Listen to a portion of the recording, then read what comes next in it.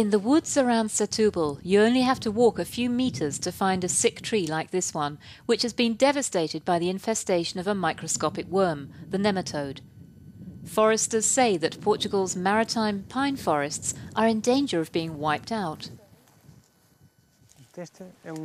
Here's a classic example of a tree affected by the nematode worm.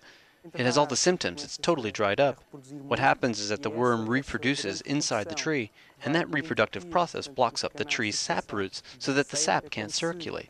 The sap stops moving around the tree, and the tree dries out. Because of the outbreak, the European Commission has just issued an embargo on the export of untreated Portuguese wood.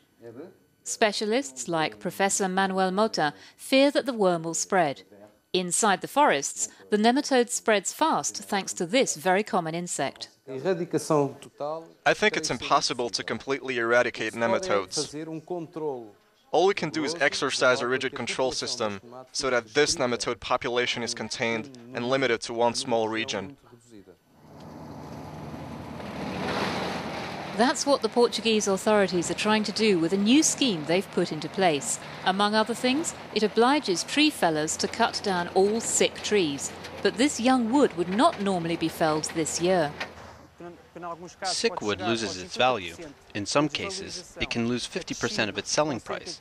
To that you have to add the extra 5% it costs to treat the affected trees.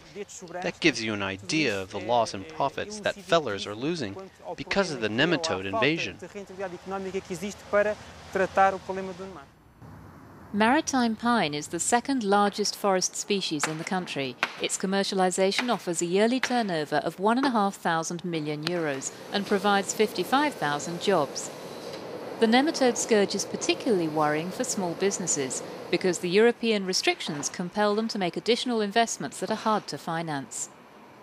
So the firms, in effect, what they have done is made sure that either they buy a pine that is not made in Portugal, so that they can then transform it and sell, or that all the furniture that is exported comes with pine certified by thermal shock. Brussels is preparing a fresh series of measures to prevent the spread of nematodes to Spain and France.